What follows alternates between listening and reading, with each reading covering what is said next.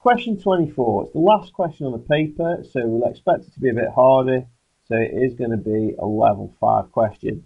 It says, in a class, 18 of the children are girls, a quarter of the children are boys, and we've got to figure out altogether how many children in the class. Remember, altogether is just a posh word for the total. Now, the easiest way to do this one is to think about fractions and pizzas. So, if I draw a pizza, or a circle, not really drawing a pizza, if I draw a circle to represent the whole class and split it into quarters, let's think about what we can fill in here. A quarter of the children are boys. So 1/4 must be boys, B for boys. Now if you think about it, if a quarter is boys, the rest of the class, which is 3/4, must be girls. It doesn't say that, but it must be. So the rest of the class must be girls. So G, G, G. So we've got 1/4 boys, 3/4 girls. Now let's look what we can do.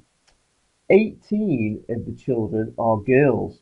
So these 3/4 must be 18 altogether. Now we've got 3 sections to split 18 across.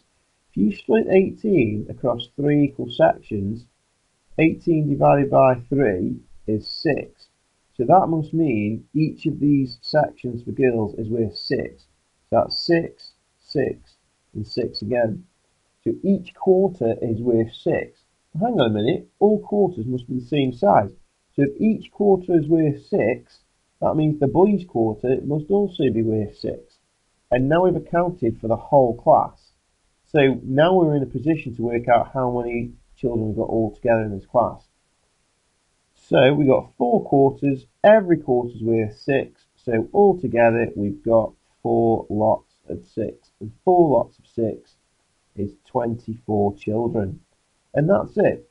I'm hoping you can see how drawing our pizza there and thinking about the fractions and writing things onto each pizza slice can help us work out the total amount of children in the class.